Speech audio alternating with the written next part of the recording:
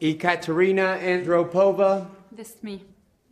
Good morning. I am Manuel Vega. I am a USCIS Immigration Services Officer, and I will interview you today. Good morning. Nice to meet you. Nice to meet you too. Please, follow me. I'll just get my things.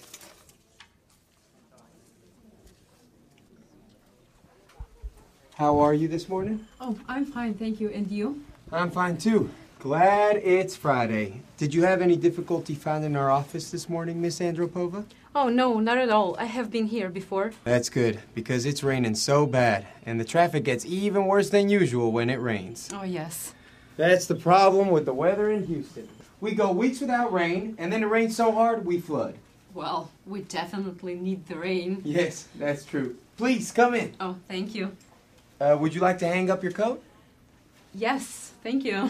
You can hang it right there. Okay. Oh, where would you like me to put my umbrella? Oh, yes.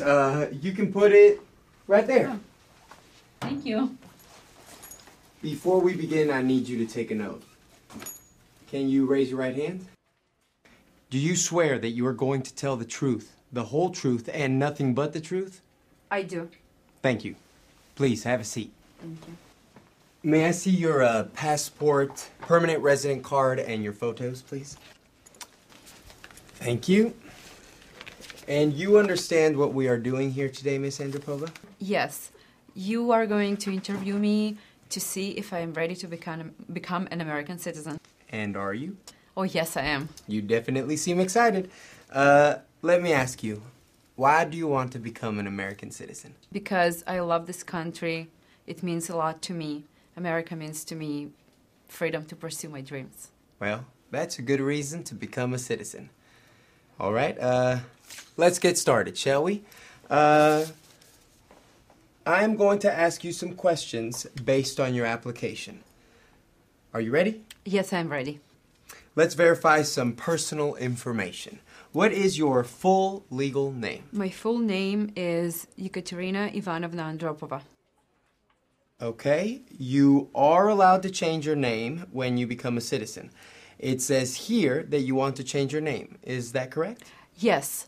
I would like to change my name to Catherine Yvonne because I think it sounds more American and all my friends call me Kathy anyway. So I want it to be Catherine Yvonne Andropova. All right.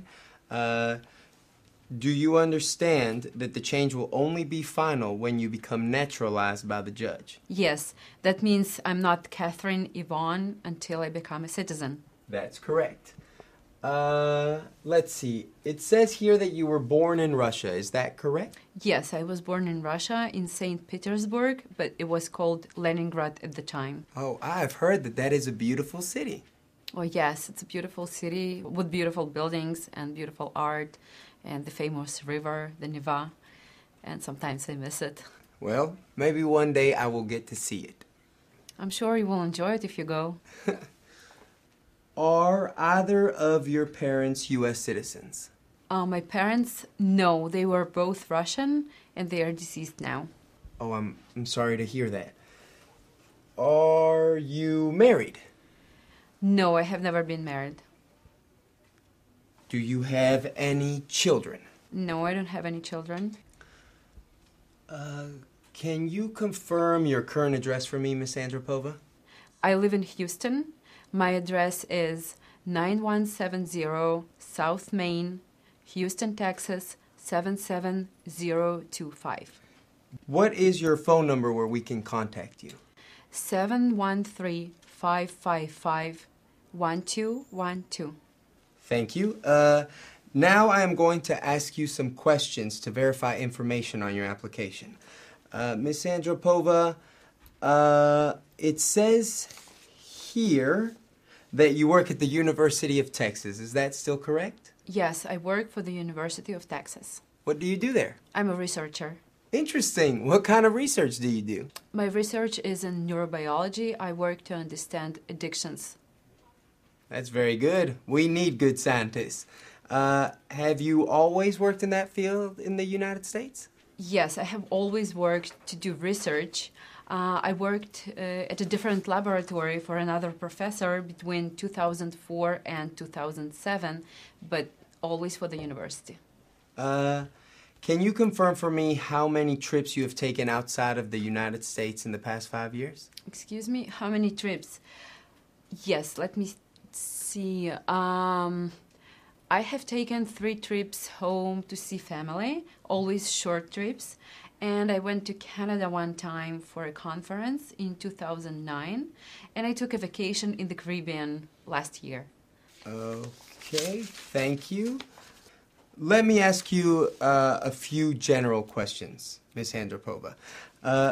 Have you ever told anyone that you are a U.S. citizen? No, because I'm not an American citizen yet. Fine. Have you ever written on any documents that you are a U.S. citizen? No, I haven't. Have you ever voted in a U.S. election? No, only American citizen can vote. That's correct. Have you always paid your taxes? Yes, I have always paid my taxes. Have you ever been a member of a terrorist organization? Oh dear, no. Have you ever advocated the overthrow of any government? Certainly not. Have you ever committed a crime or offense for which you were not arrested? Do you mean other than getting a speeding ticket? Yes, I mean a serious offense. No, never. Very well, Ms. Andropova. Now I will ask you to sign the form. By signing the form, you swear that everything that you have written on this form and everything that you have told me here today is true. Please sign there. And under penalty of perjury means that if I lie, I will be in trouble. Yes, indeed. And you understand that you will have to take the oath of allegiance? Yes, I do. Do you understand the oath of allegiance? Yes, I do. I practice it every day in front of the mirror. Will you support the U.S. Constitution? Of course, I will support the Constitution. Will you fight for the U.S. if necessary? I will defend the United States. I love this country very much. That I like to hear. So if you will just sign right here and here, and also on your photos. That's all. Very good job, Miss Andropova. Thank you.